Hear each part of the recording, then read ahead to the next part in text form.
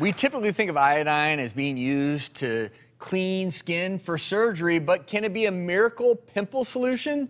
Several beauty blogs say so, but what's the real deal? I think that just exactly what you said, that you're killing bacteria, and a lot of R&D went into finding the ultimate antiseptic solution to use prepping for surgery. We know that anything that's bactericidal, bacteriostatic, is going to help your acne. Even aspirin that has salicylic acid, benzoyl peroxide, they all do the same thing, but I guess this is just more efficient in getting those bacteria that are sitting in that follicle, that sebaceous gland, that causes a zit. What are you doing over there? Well, you told me you had a zit.